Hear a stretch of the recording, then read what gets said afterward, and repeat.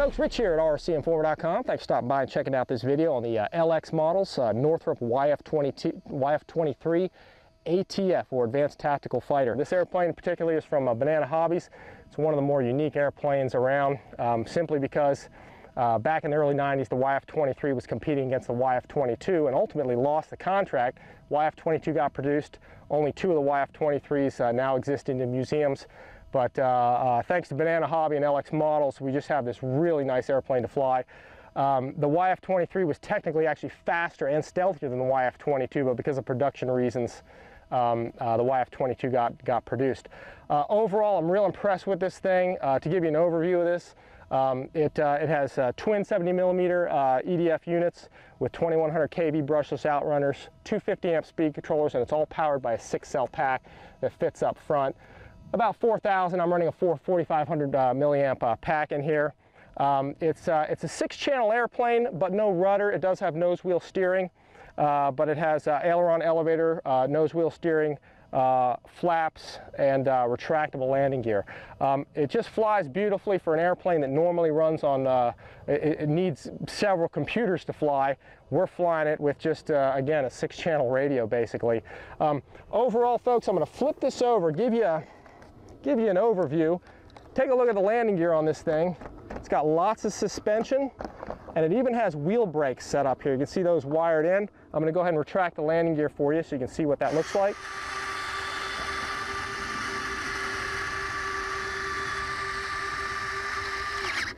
Very nice, guys. I would have liked to have seen gear doors on it, but the landing gear works fantastic. Even on my grass here, it seems to handle it quite well.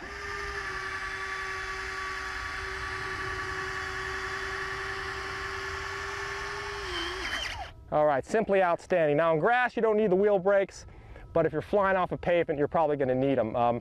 There is a hatch under here that unbolts, or just with these two little latches, and it lets you get inside to the compartment that houses the receiver. It also houses the brake control board, landing gear control board, and so forth. Now also here, there's two flaps provided. You can see I'm going to go ahead and extend those for you. A takeoff and a landing setting I put in there, and they really function quite well to help this plane both take off and land. Now, in addition to this flight demo, this is part 3 of a 3-part series. So be sure to check out the links at the end, where I'm going to have where I have an unboxing to show you guys all the parts, and I have a lot of tips in the building guide that you guys can check out that'll help you get this airplane together. Now I'm plugged in and ready to go. I'm just doing a quick flight control check here, making sure everything's working okay. And Pete's going to record the action. We're going to go ahead and taxi out and give you guys a flight demo of the YF-23 from Banana Hobby. Quick flight control check again. Taxi the airplane out. And do a setting of takeoff flaps in there. And get it out here to the center line. Apply full power.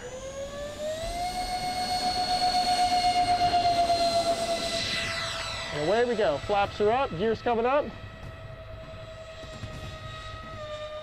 Now this airplane, the first time I flew it, it seemed very difficult. But after flying it around a little bit, it really is just a challenging airplane to fly. Once you get used to it, and you get used to what it looks like, it's actually relatively easy to fly.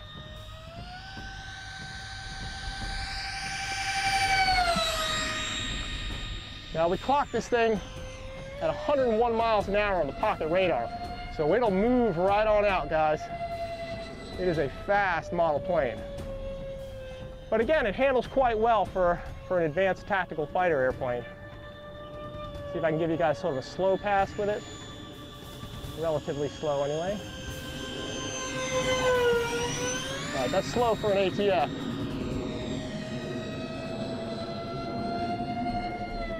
Give you all some steep turns in the middle.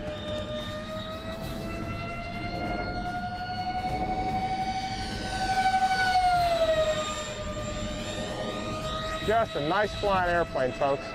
Straight jet, no vectored thrust or anything. Just a good flying airplane.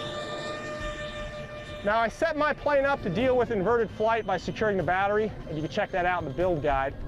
So I'll give you a little inverted pass here.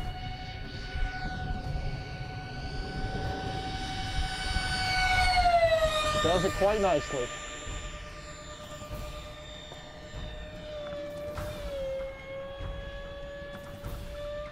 Bring it around here. Lots and lots of speed with this plane. See if I can give you all a presentation pass with it. You guys can see the top side here. It just moves right along. Now you get about 3 minutes of flying time on this plane. So you want to be very careful with your timing on this. The gear's coming down, I'm putting flaps down, and I'm going to go ahead and bring her on in for a landing.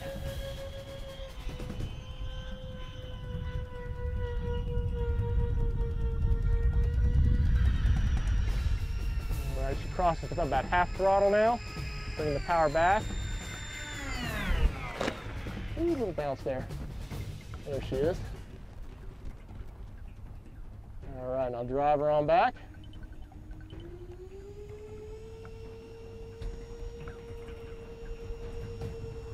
Now, surprisingly, this plane is really meant for runways, but the landing gear really handles the grass quite well. It's very tough stuff.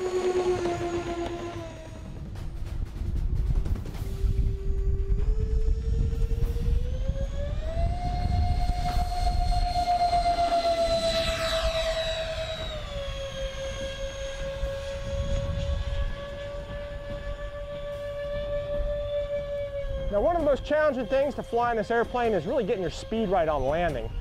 Flying it normally all the way around is actually pretty easy, but getting your speed right is real important. Now I'm back to just under half throttle here.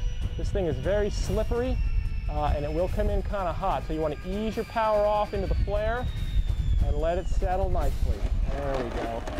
So if you take your time, use some flaps landing this thing, it will come in, as you can see, quite nicely and not go all the way to the end of the runway.